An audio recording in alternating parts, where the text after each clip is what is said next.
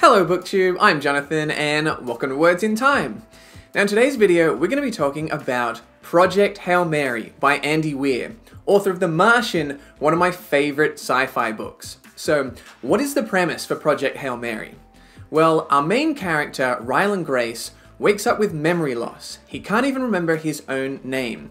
And based on his surroundings, he appears to be on some kind of space mission and something must have gone wrong.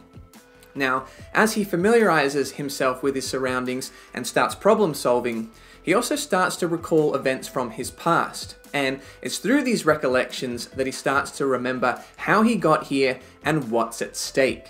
So the first thing I wanted to talk about was how similar or different this really is to The Martian, because some of the early reviews that I first heard of Project Hail Mary were that it was pretty good, but it was a bit of a repeat of The Martian. But then throughout the year, I saw a few people putting it on their best reads of the year list and saw that it had a crazy high rating on Goodreads. It's currently at 4.53, which is absolutely bonkers. So I was excited to read it and compare the two for myself. The short version is, I think there are enough similar qualities that if you like The Martian, I think there's a pretty good chance you're going to enjoy Project Hail Mary too. But for me, there were enough new ideas, new sci-fi concepts that I still felt like I was reading something different. Some of the similarities include the first-person storytelling, the rhythm and pacing of the plot, and the main character using science in order to solve their problems. Some of the differences are the sci-fi tropes and ideas are somewhat new. I think those have changed, and I think the scope of Project Hail Mary is much, much larger.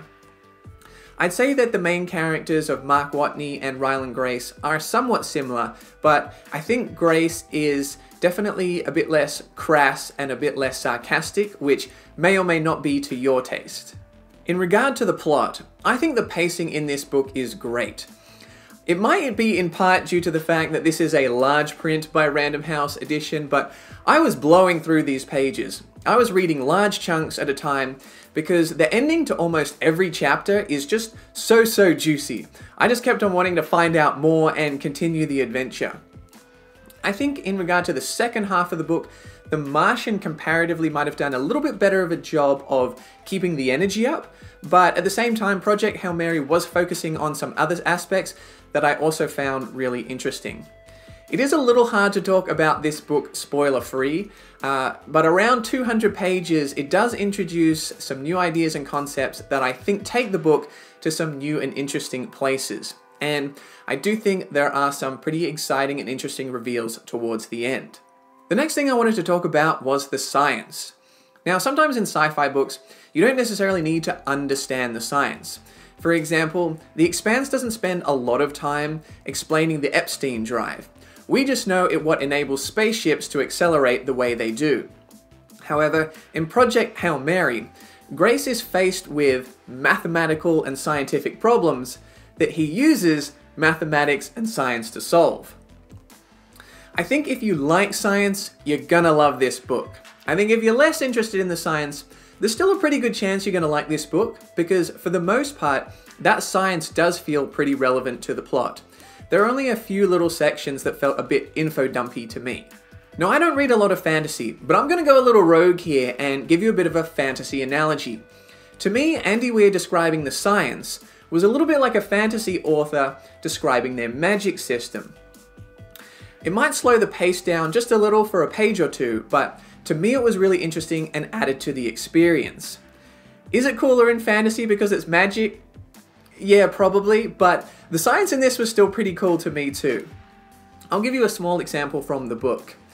Why do humans hear the frequencies that they do? Why not higher? Why not lower? Well, sounds such as footsteps, leaves rustling, scratching, they all occur within a certain range. And human life evolves to either help hunt its prey or avoid its predators. So it makes sense that we evolve to hear sounds within those ranges of objects interacting. So just little cool things like that I found to be really interesting, and the way Andy Weir weaved those into the narrative I found to be super impressive. Moving on to the characters, I've talked a little bit about Grace, but he was a character that I definitely liked. he was someone that I found could be a little bit immature or stubborn at times, but was still someone that I cared about and I was definitely rooting for. There's another character in the book called Strat, and she's an authority figure connected to the space mission, and I thought she was fantastic. There were times when I liked her, times when I didn't like her, but either way, I always found she had a very strong perspective. And she's definitely not a funny character, but there are a couple of lines that she delivered that did make me laugh out loud.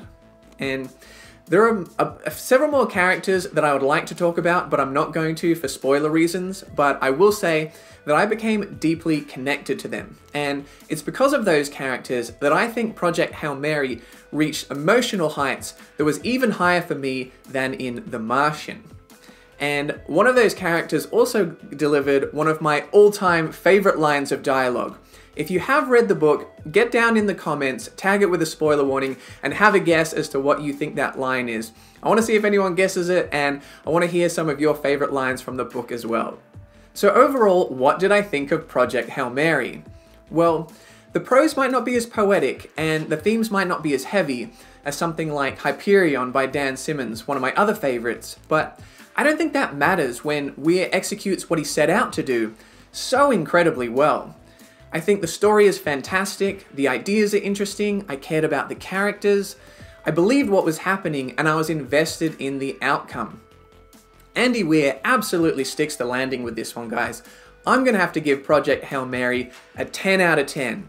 It's a 10 out of 10 and a jazz hands from me. If that doesn't make sense, read the book and find out. I can't recommend it enough, and I think I would recommend this to pretty much any sci-fi reader. I think if you're newer to sci-fi, I think you're going to be able to read it and enjoy it, and I think if you're a pretty heavy sci-fi reader, there's going to be a lot for you to enjoy as well. Absolutely believe the hype. Get on the hype train for Project Hail Mary. I'm pretty sure this is going to be in my top reads of the list year video at the end of the year. I would be gobsmacked if I read 10 books that I enjoy more than this one, but hey, that would be a pretty cool thing to have happen. So stick around for the end of the year. We'll see how high it places. And there you go. That's Project Hail Mary. I hope you enjoyed the video, guys. And if you did, make sure to like and subscribe because, as always, there's more sci-fi content coming soon.